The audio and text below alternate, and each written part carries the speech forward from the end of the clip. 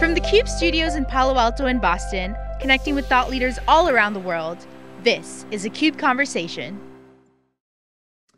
Well, Happy New Year, one and all. Welcome to 2021 and CUBE Conversations, continuing our ongoing series. I hope your New Year's off to a great start. And I know that the end of 2020 was a very good one for Ivanti. And Jim Schaper, who's the CEO, is going to join us to talk about that, as is Nayyaki Nayar, who is the EVP and the Chief Product Officer. So Nayyaki and Jim, good to have you with here on theCUBE, and Happy New Year to you.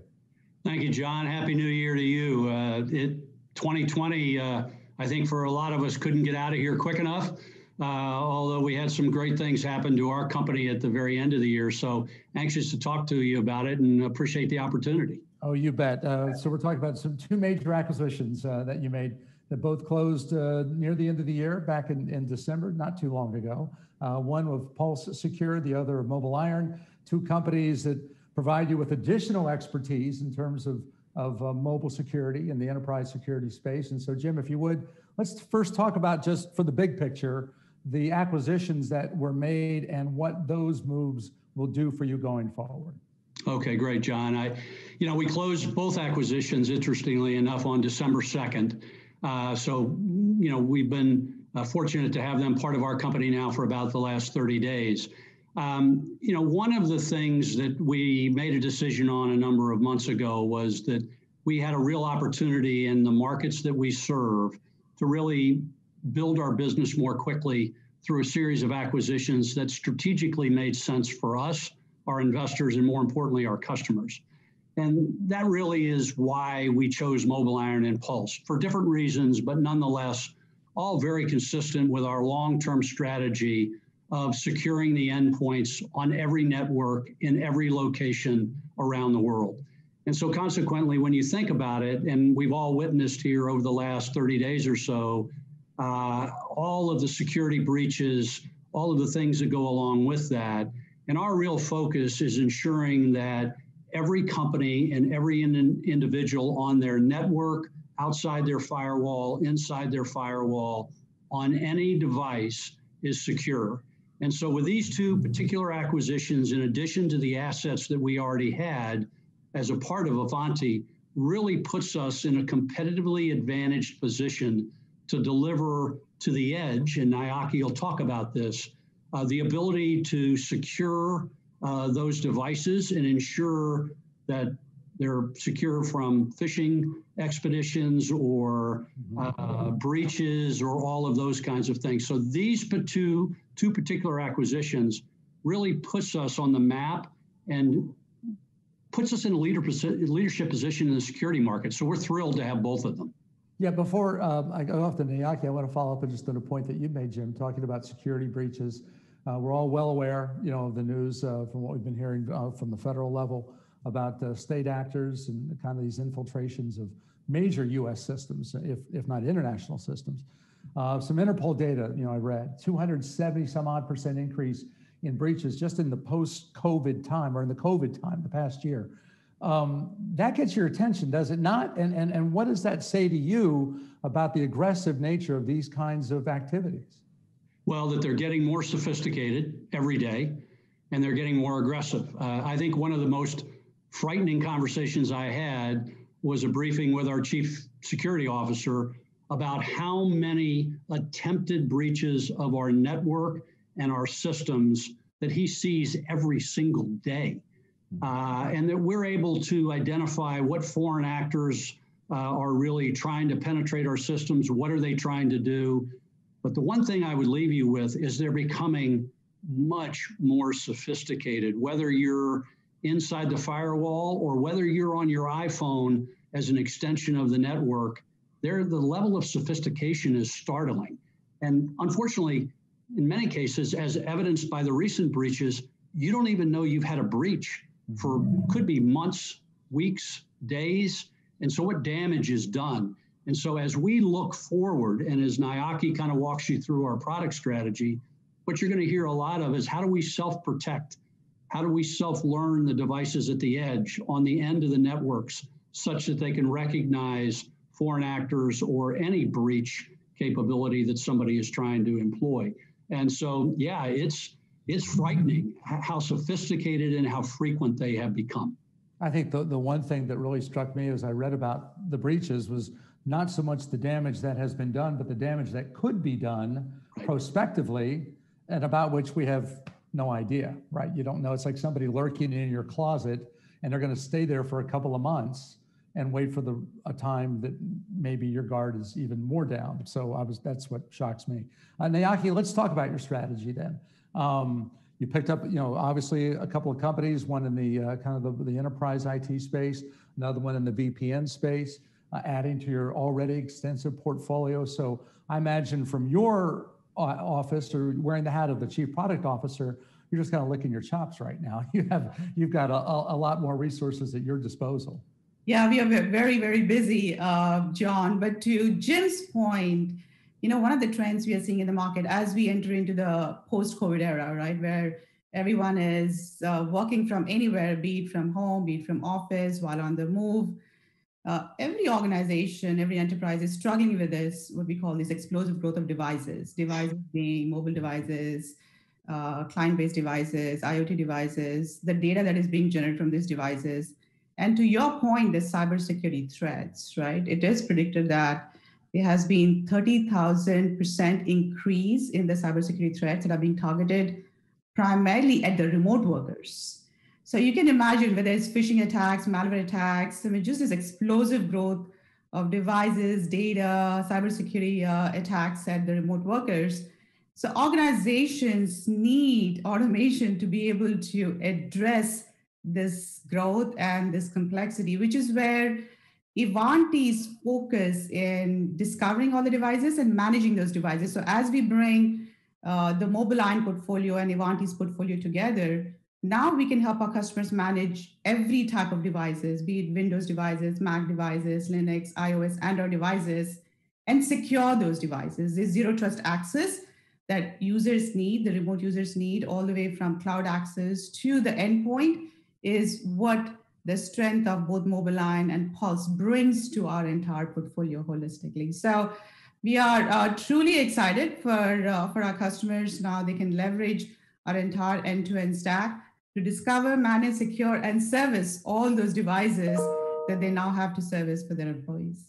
Yeah, I mean, explain to me, or just walk me through zero trust and in terms of how you define that. I've read about, trust nothing, verify everything, those kinds of explanations. But if you would, from your perspective, what does zero trust encompass, not only on your side, but on your client side? Because you want to give them tools to do things for themselves, to self-heal and self-serve and those kinds of things. Right. So zero trust is you don't trust anything. You validate and certify everything. So the access users have on your network, the access they have on the mobile devices, the applications they're accessing, the data that they're accessing. So being able to validate every access that they have when they come into your network is what the whole zero trust access really means. So the combination of Ivanti's portfolio and also Pulse, that zero trust access all the way from as users are accessing the network data, cloud data,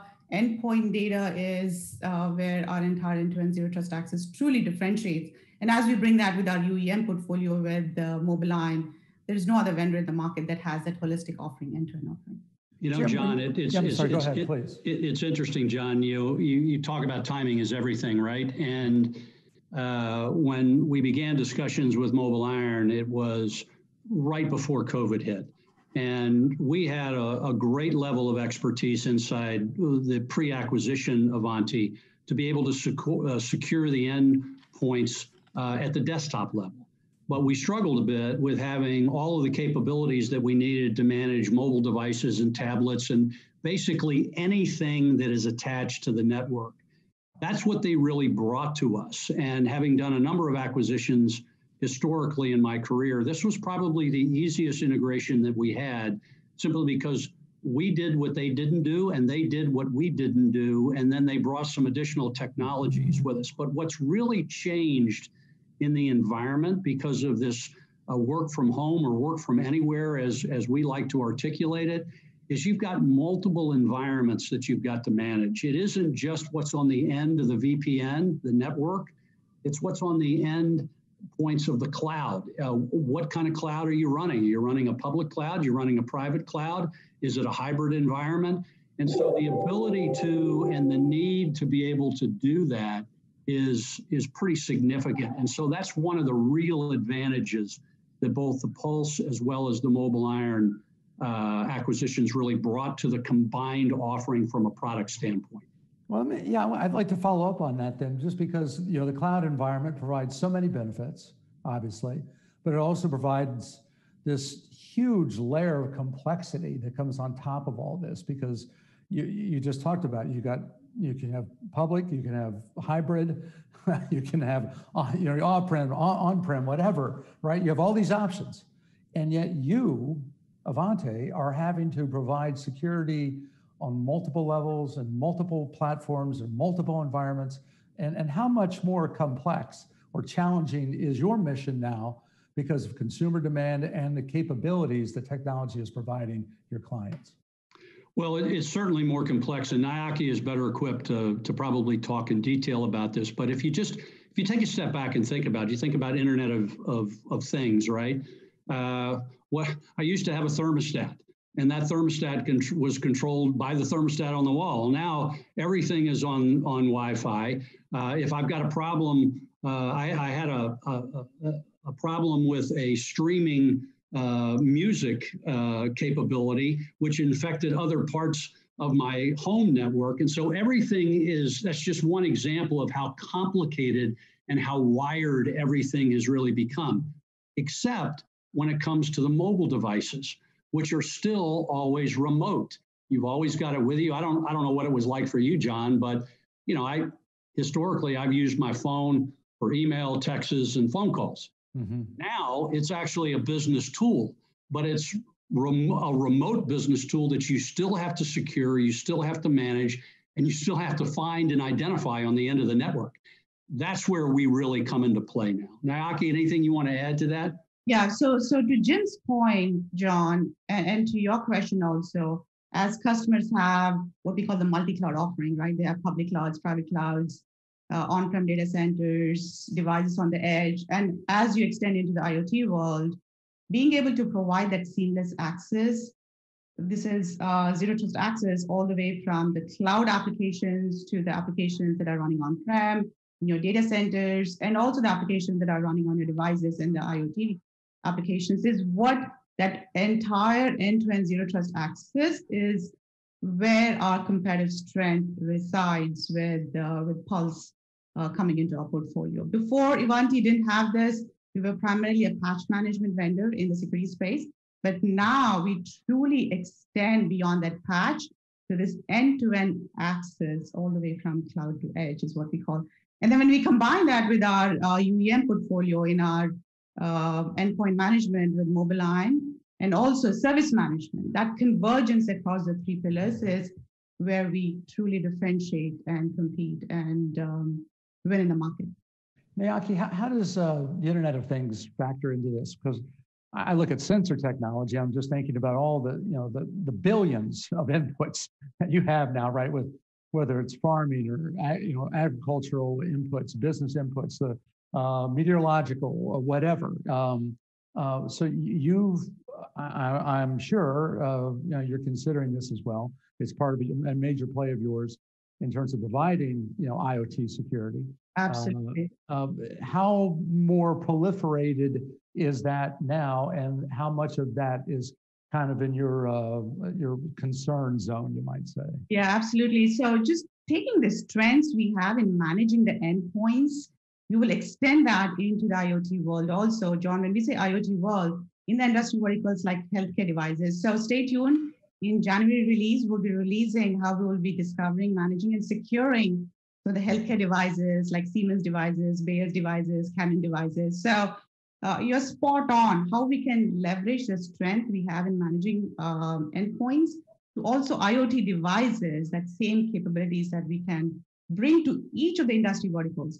Now, we're not trying to solve the entire vertical market, but certain industry verticals where we have a strong footprint. Healthcare is a strong footprint for us. Telcos is a strong footprint. So that's where you will see us extending into those IoT devices too.